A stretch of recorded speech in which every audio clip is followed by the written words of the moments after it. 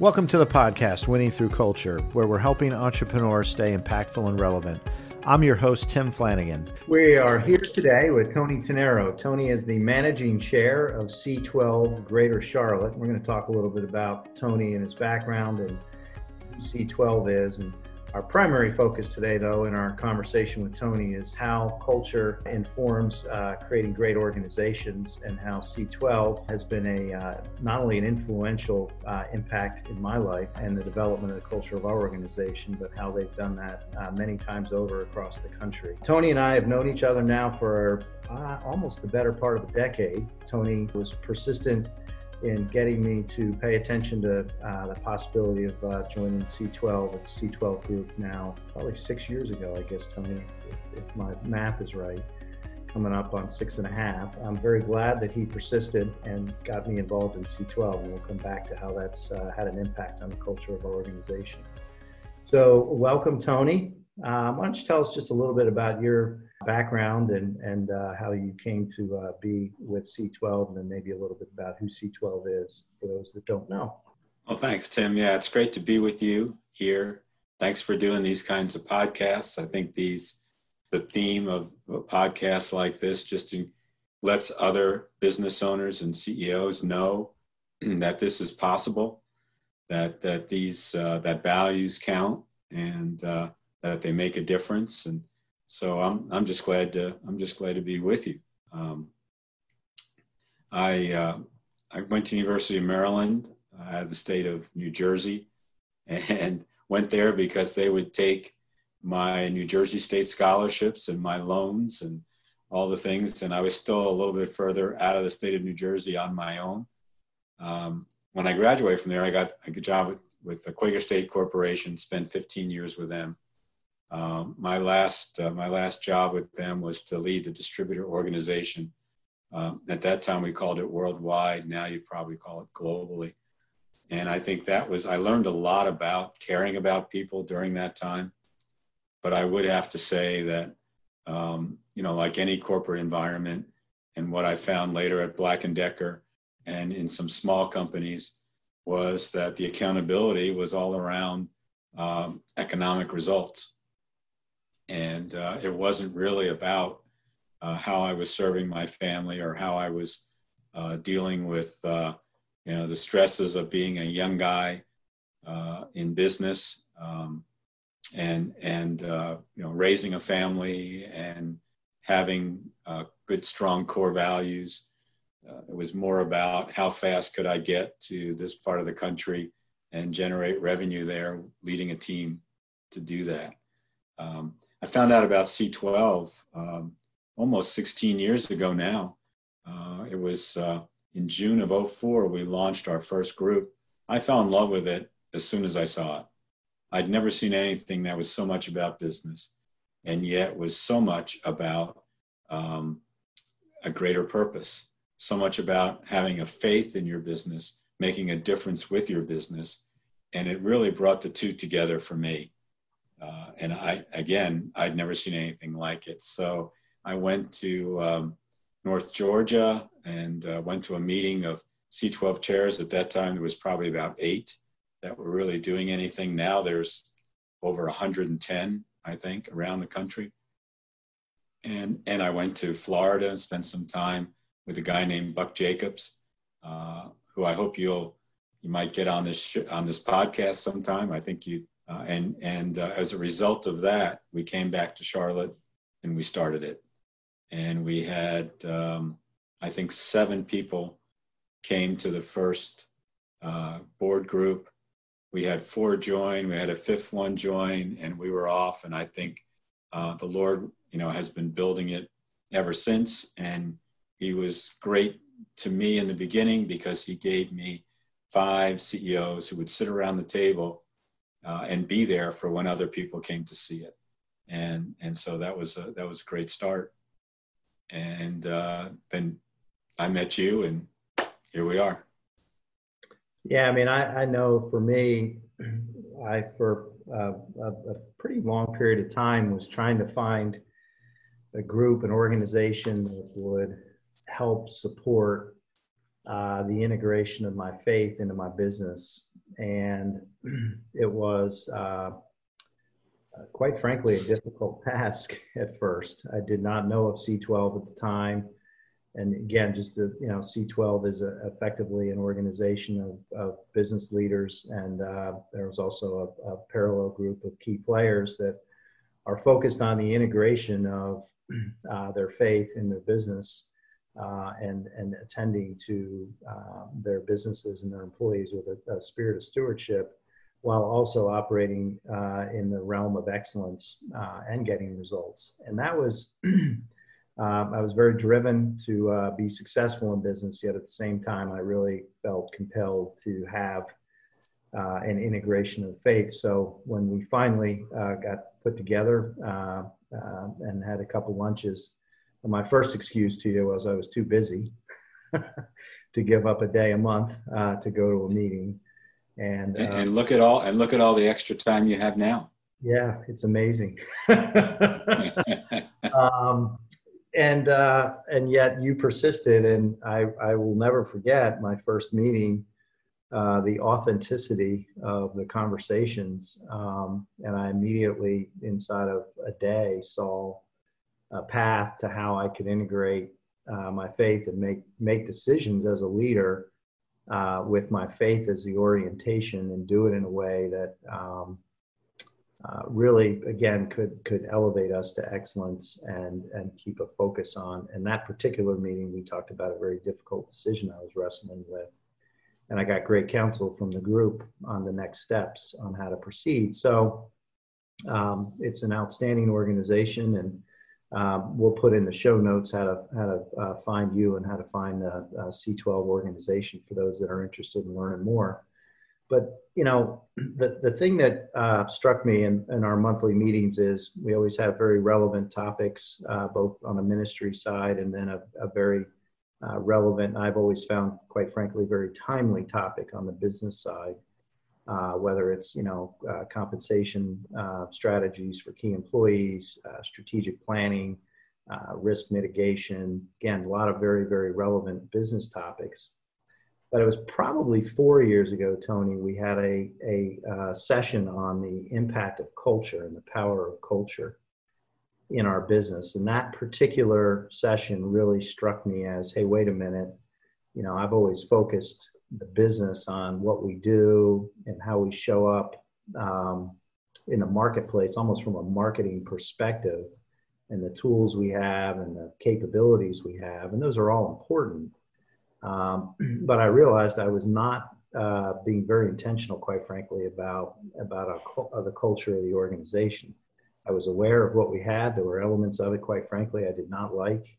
And there were elements that I did like, but I didn't really have a roadmap on how to be intentional about that. And that particular session laid that out, which really started a journey that's, quite frankly, led to this podcast, Winning Through Culture. So why don't you, if you could, Tony, talk a little bit about how you have seen businesses that take an intentional approach to culture development. How has that played out for them? And what are some of the common characteristics you see, given that you've worked literally now with hundreds of business owners? Yeah, thanks, Tim. I think it probably starts with the C12 mission statement, which is equipping Christian CEOs and business owners to build great businesses for a greater purpose. And so we actually say, this concept of building a great business is as important to a Christian business owner, CEO, as it is to any business owner, CEO. But the difference is that we have a different why behind our doing it. And the why is this greater purpose. And I think as business owners come into C12, some have already understood that there's a greater why out there, and they want to be better at it. And they know that getting around the table with other business owners and CEOs facing common problems, common opportunities with a common set of core values makes that just a little bit easier. There's some who come to C12 and it's almost a brand new idea, and it immediately resonates with them, and they want to be around that table. And I think what happens then is the intentionality of building a ministry as a business begins to take hold. And often it starts with community projects and serving outside of the business to make a difference. And so we have members who are active in many, many ministries around Charlotte and around the country and around the world. And all of that is great. And we're a proponent of that. But to really have, and where you really see great traction around this concept, Tim, as you know, of having a business as a ministry, is what it does for the mission field that we believe you have just by having a business and by doing business. That you have employees and their families, you have customers and their families, you have vendors and their families, trade associates. So you have this natural mission field, and we use a number of 5,000 that our average C12 member, and of course an average is immediately wrong. So we use a number of 5,000, and our members then typically will touch 5,000 people a year just by doing business. And that transformation to intentionally better that mission field emotionally, physically, and spiritually is what drives our members on the business as a ministry side of the business. And I think we can talk a lot about the great ways that employees, their families, customers, we've had Weekend to Remember, gift certificates given, marriages saved, children supported. We've had salvations on loading docks. We've had prayer and Bible studies. We've had educations funded. It's just amazing to see all that the Lord will do with a business if you just leave room for him to work. At the same time, from a practical standpoint, we believe, I know you believe, and I think people who hear this podcast, many of them will believe that we are created for a greater purpose. And we spend a lot of time looking for what that greater purpose can be. And when an organization comes together and talks about a greater purpose, as you do and as our members do, their employees respond to that. They want a greater purpose. They want to be part of something better. So what does that mean? Well, they're more engaged, and we know more engaged employees are better performers. We know that it's not about just another 50 cents an hour. That there's a compensation beyond money. That once you're competitive in your compensation, then the rest of it is about making a difference. And our employees of our members stay. They stay longer. So our retention is up. When retention is up, you know the costs of turnover to any business. So when you have retention is up and engaged employees, you're going to run a better business. You're going to lead a better business. You're going to have a better team. So those are just natural occurrences, just like gravity, if you do it right. Yeah, no, that's excellent. I mean, you talked a lot about the people side of business, and I call it the humanity of business. You definitely spoke to, in essence, investing in your people, and I don't mean just in their training, but some very specific ways that a business, a CEO, and their leadership team can invest in the welfare of their people. And I know from my vantage point, at least my own personal experience, we have been very intentional about this now, and obviously are constantly seeking to get better. And at the same time, though, it definitely, when we attend to all areas of our employees, in our case, advisors' lives, those that choose to engage with us in that regard, we definitely see that they are more successful in business because their whole person is in essence being attended to, not just helping them reach the bottom line or, to your point, make some more money. Those are nothing inherently wrong with that, but that's the byproduct of us investing in them. If you think about it, what is our lasting legacies? Yeah. At some point, do we want someone to say, well, he was a great business owner and made a ton of money and lived a great life and spent, time out on the lake. And again, nothing wrong with that. There's nothing wrong with being, financially successful at all. In fact, we have a saying around C12 that an unprofitable business is a terrible ministry. First of all, you have no money to invest. And second, everybody's worried about making a profit. And they forget all about all the things you and I just talked about. Not much to give back either. Yeah, right. Exactly. So there's this idea of being profitable is good for a business, of course. But the lasting legacy is the bottom line of our people. So I actually reported to a guy at Quaker State years ago, and he would say a business has two bottom lines, profit and people. And we need to grow both. And I was a beneficiary of that from him.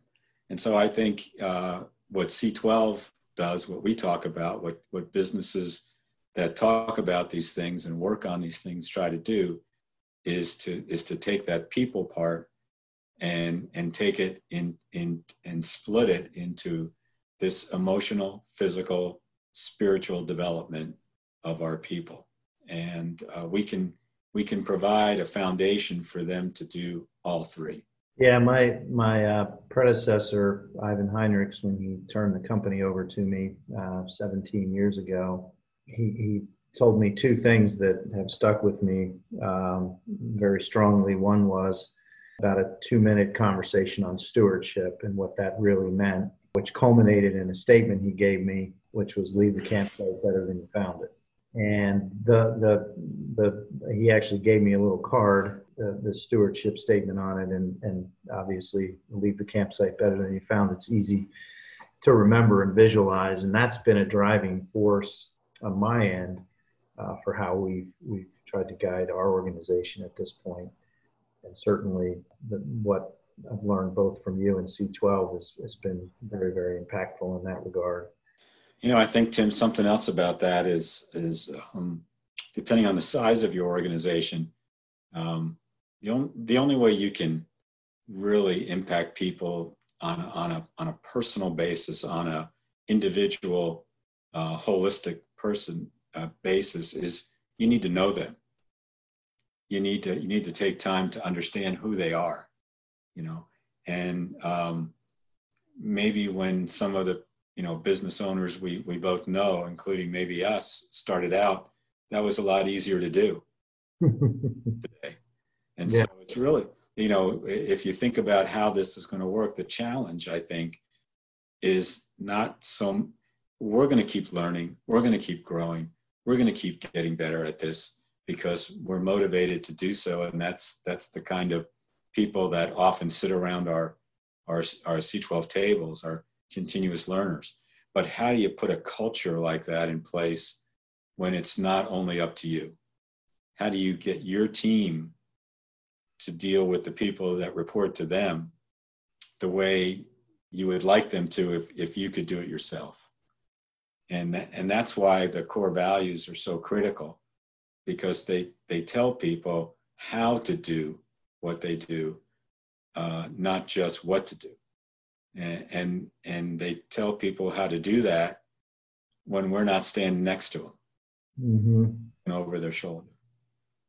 Yeah. I was thinking about what you said, and I was thinking that that's a real challenge for us, is to cascade this culture through the organization beyond where we can go ourselves. Yeah. What are I know my own experience, but what are some ways you've seen people effectively do that, Tony? We have some of our members and others that we know out in the marketplace will take on personal. Well, the first thing you have to do is you have to have time in your schedule to do it. That's number one. And if you don't make any margin in your schedule, if you don't have a lifestyle, business lifestyle that allows you to do this, you're always going to be running behind. So that the first thing is to successfully work on that. And we're all trying, we're all in the boat together on that, trying to get better at that. But then it is to potentially take on personal mentoring workshops and go a level down into the organization. So you go beyond the level that reports to you with a small group of employees that you can mentor personally. Another is to make it part of the job descriptions and part of the evaluations. So we have members who say their direct reports are responsible and are evaluated on how well they can minister to their organization, and they talk about what that looks like. And to evaluate somebody, you have to have some metrics. So it's things like how often do you meet one-on-one? What's your agenda for your one-on-one with your direct reports? What progress have you seen in personal development, in professional development, in leadership in your direct reports? So those are some of the things.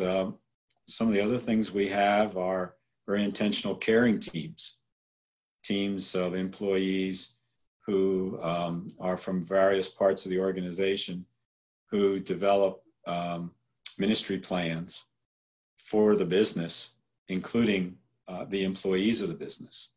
And the people closest to the operation are the ones who know the most about it and should probably be more directed to engage in the development of tools and programs and things that are needed. So those caring teams can help a lot to really serve the organization.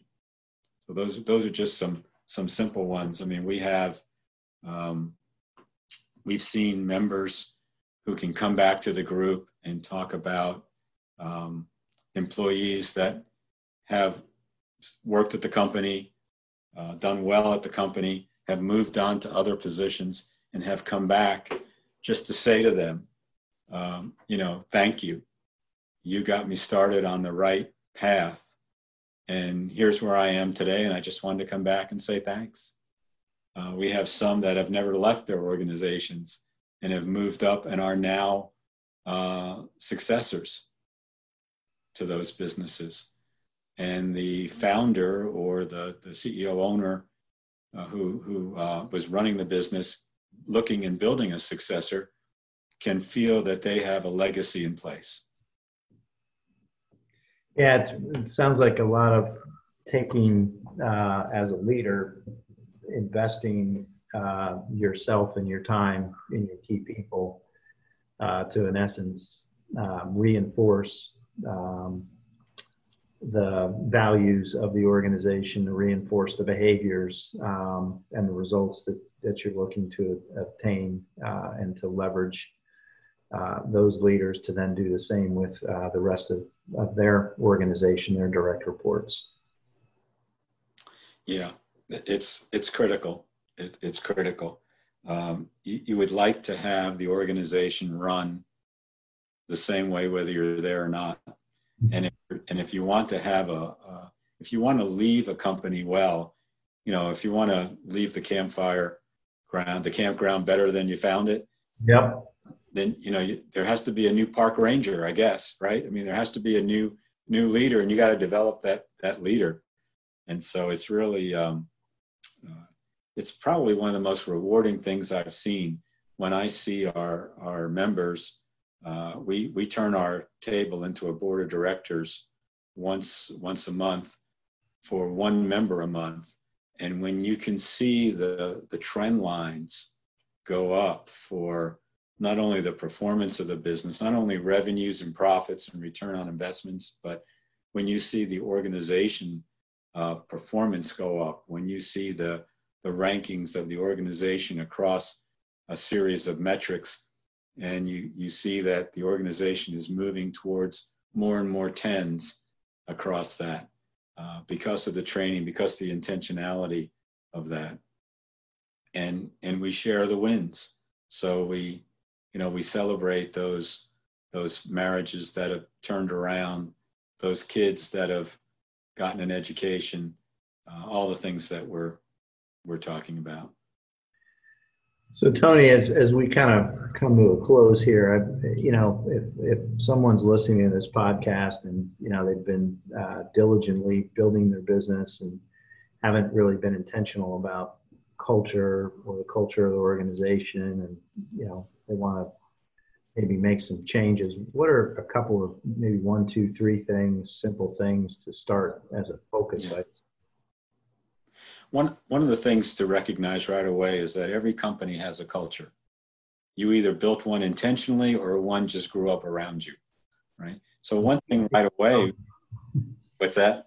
It's what you tolerate. Yeah. It's what you tolerate. Exactly right. So I think, this idea of, I would say one of the first things they could do would bring their key people together and talk to them about what kind of a culture do they think the company has, and try to put some key words together for that. If they have a mission statement or core values, core principles of the business, I would say if they haven't spent any time on culture, the first thing they need to do is to go find whatever book they put that in on whatever shelf it sits on, find it and take it and read it and see if it really makes any sense or not. Yeah. And, so often these are written by, marketing. We're going to be the greatest company in the world, serving our customers with the highest excellence. And so I think, those are some of the first things to do, is kind of see where you're at, take a temperature of where you are in your culture. And then I would then say, if you have a faith about you as a person, I think then one thing to do is to recognize that this company doesn't belong to you. It's the Lord's company. And he has a culture in mind. And I would start talking to him about what that culture is for that business, and start to think about the principles there, and to be intentional about developing a good mission statement, good representing good core values, and begin to talk in your company about those things. I think most people will be surprised. Most of our members have been surprised if you get past the fear of actually entrusting your organization and potentially even expressing your faith in your organization. If you can get past the fear that everyone's going to quit or your customers are going to quit, and you just start to have good, simple dialogue and give your people permission to come back and tell you where they think you're off base in the way the business is running compared to what you believe. And if you can just get those things started, your people will help carry you. There's got to be a leader. Somebody's got to lead the parade, but there's going to be people that are going to be marching in it with you, and they'll carry you a long way towards where you want to go. Yeah.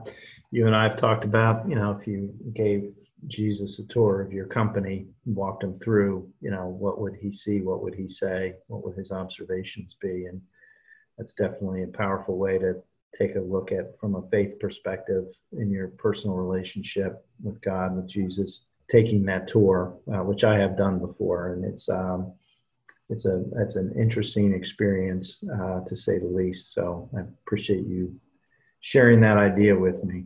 You're welcome. I think it's a play on the fresh eyes, right? Yes. It's looking at your business with fresh eyes, but they're not your eyes. True. Well, as we wrap up here, let me say 2 things. One, thank you very much for being a mentor, a friend, Tony. You have had a very positive impact in my life, as has our C12 group, and the people I sit at that table with. Between you and they have had a very positive impact on me as a leader, which in turn has, I think, had a positive impact on many people. So thank you for fulfilling your mission in life. being bold and brave in helping business leaders integrate their faith into the day-to-day business of being good stewards of their companies. Thank you, Tim.